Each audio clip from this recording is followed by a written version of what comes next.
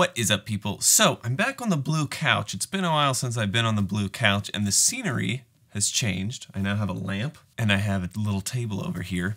But none of that is what we're talking about today. Today we are talking about what is in my stick bag.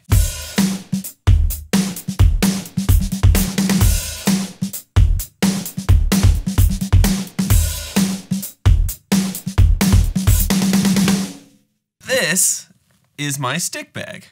And yes, it is enormous, and yes, it is a book bag and a stick bag. Now, I posted a video several years ago of what is in my stick bag, and it's kind of changed a lot because when I posted that first video, I was touring full-time still, and because of that, you know, I had so much. When I was going to a gig, I would always have my drums with me. When I was on the road, I would always have my drums in my hardware case, so my stick bag really was just sticks and a couple accessories. Since then, since I've kind of come off the road, I do a lot more session work from home and from studios in and around Nashville, and I play a lot more in town in Nashville. What I need and want in my stick bag has changed a great amount.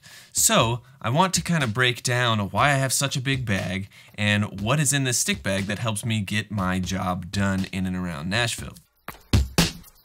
So first off, this backpack is a backpack brought to you by Vic Firth. Yes, I am a Vic Firth artist, and I was so pumped. My friend Steven Taylor, he actually had this backpack. We went to PASIC a couple years ago, and he had this backpack, and he was like, dude, it's amazing, you gotta get one. Vic Firth sent me one, and it is amazing.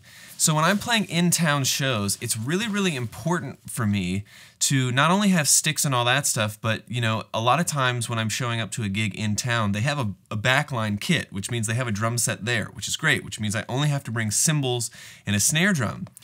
But I also have to bring charts, typically. I also have to bring things like a shaker. I have to bring my in-ears a lot of times. So I need to bring sticks, but I need to bring a lot of other stuff. And when I was touring and on the road a bunch, I had all that stuff in my hardware case. So like my stick bag didn't need to have all that stuff, but in town, I need to have my cymbals, my snare, and then a stick bag, but then also, you know, my iPad and the clamp I hold the iPad to the bass drum for when I'm reading charts, and a shaker, and my in-ears, and whatever else. So it kind of gets crazy. So let's break this down. I'll do the backpack first, because the backpack is easiest. One, the stick bag zips off, great.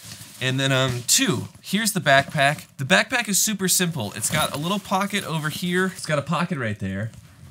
And a lot of times when I'm playing early in the morning or I have a rehearsal midday or whatever, I'll put a nice thermos of coffee there. Very useful. But that's really it. There are no other outside, you know, the stick bag zips off, and then this is really all you're left with. It's a backpack. It has these little strap things that can make it, you know, be smaller and scrunch it together. And then it's got two big pockets.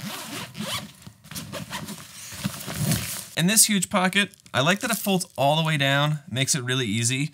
I have a shaker. And you'll notice it's actually two shakers in one because live, you want your shaker to be as loud as you can without it being harsh and sound bad. And it's a nice shaker.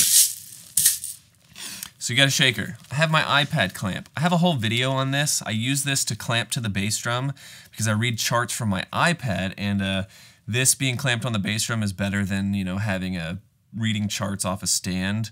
And yeah, I have a whole video on that, so I'll put that in the description. But that is my iPad clamp.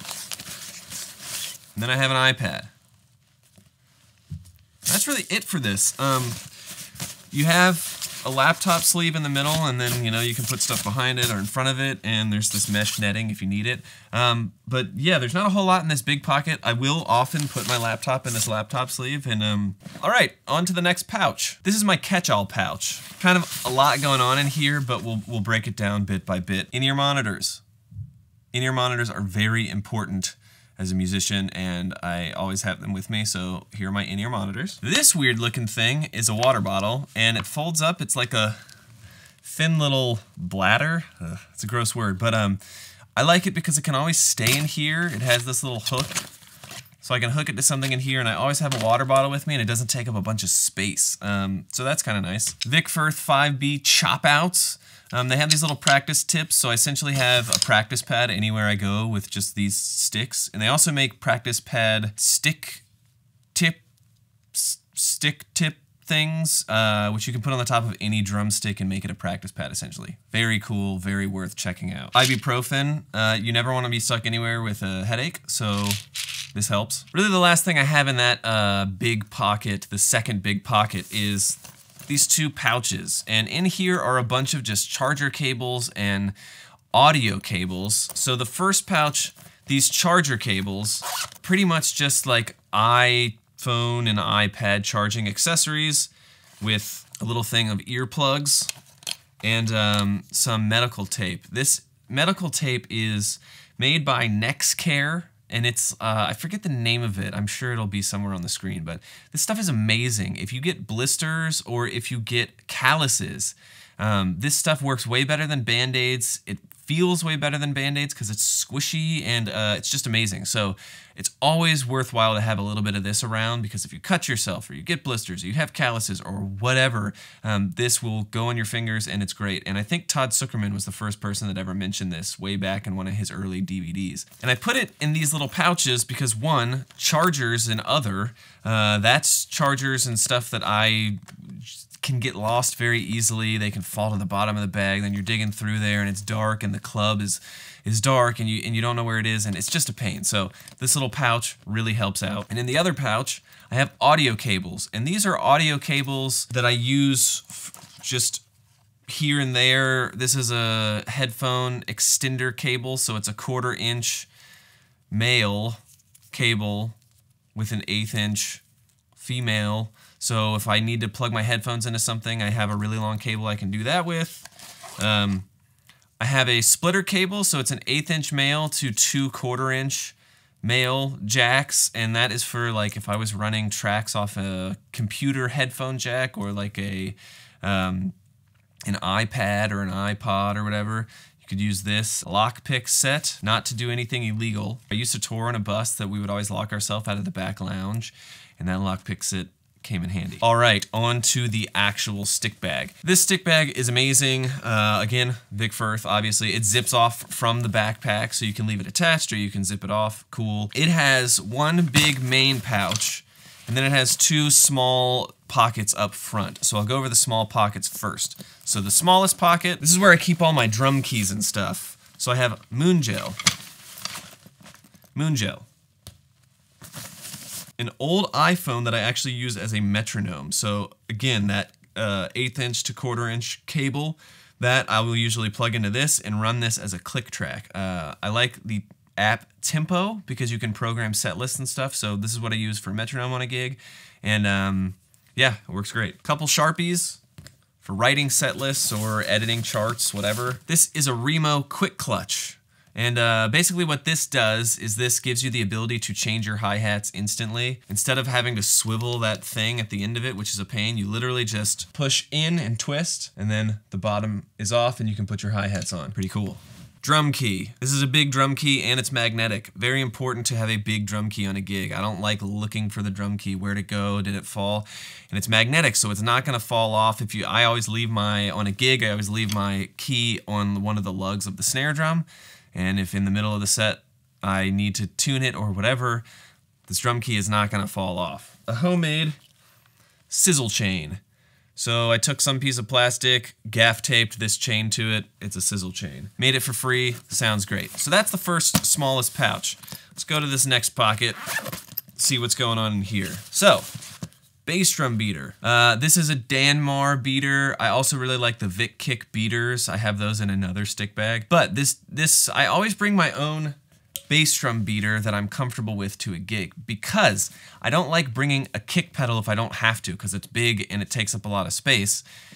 But I want to be comfortable. If I'm playing a 45-minute set, I want to feel comfortable behind the drum set, and playing the kick drum is a huge part of that. So if I have my own beater, I can pretty much put that beater, because it has the weight I like and the weight distribution I like, I can put that beater on pretty much any any kick pedal, and it's gonna work out, it's gonna sound great, and I'm gonna feel great, which is important. I have a drum wallet, which is actually my main snare dampener when I'm playing shows, and drum wallet is made by a guy named Chad. These things are awesome. You tape them to your snare and it just lays there. It's like a bean bag. What I really like about the drum wallet is it's more than one moon gel, but it's not quite as much as 2 moon gels. But also, when you hit the drum wallet pops up a little bit. And that's really important because it lets a lot more of the tone through the drum. When you stick a moon gel on, that moon gel is stuck on there.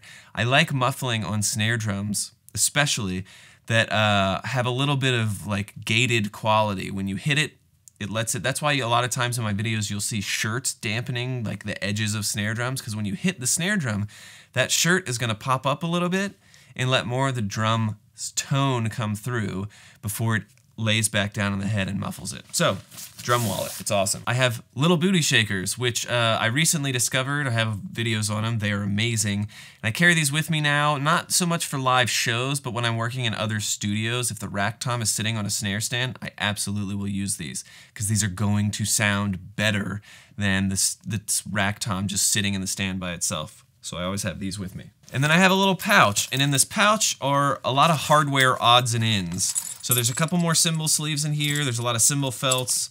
There's some Loctite in case I need Loctite to like help keep a lug in place that keeps coming out. And there's just a lot of random stuff in here, little odds and ends, some Allen wrenches, more cymbal sleeves. It's just kind of like if something's broken, chances are I have something that can help in this little pouch, and these are just things I've collected over the years. And now to the real main event, the inside of the stick bag. So here we are, the main event. What actual sticks do I use? And you'll notice a stick bag for me, the sticks are kind of an afterthought, because the sticks are the sticks and they always work. It's all the other stuff. The little hardware things that I have, the dampeners, all of that stuff is just as important as the sticks, because I know when I show up with a bunch of Vic Firth sticks, it's going to be great. I don't know how the house drum set is. I don't know how the room is. So I need charts. I need all this stuff. So all of the other stuff I just showed is really, really important for the total sound. Like the sticks are really just the starting point. So I'll break it down one by one. So over here, my main stick that I use on most of my gigs is the Barrel Tip 5B from Vic Firth. They are amazing. I absolutely love them. It's a 5B, but it has a barrel tip, so it has a lot more attack and articulation to me, as opposed to like the teardrop or acorn that you usually see on a lot of sticks. They're amazing. That's my stick I use on 90% of the stuff I do. For the other 10%, over here I have a couple of pairs of SD2 Boleros, which they are an awesome stick that I tell everyone about, and they are, yes, typically they're used for orchestral snare drumming. I found that they have a really cool, they're light, the tip on them is very round, which I really, really like. Since these are light but very round, they give a very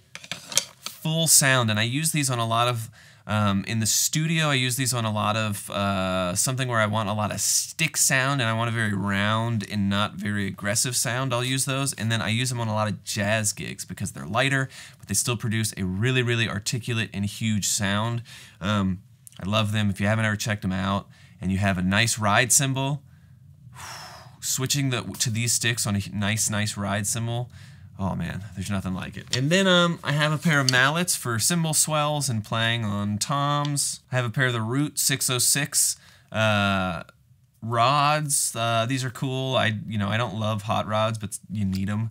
And if you do, these are a good option, the Root 606s. And then I have a pair of the Live Wire brushes. These are great. There's really not a whole lot to them. They're metal brushes, and had them forever, and they last a really long time. So yeah, that's kind of it. That's my stick bag. So that is what is in my stick bag. That is not only what's in my stick bag, what's in my whole like take to a gig backpack.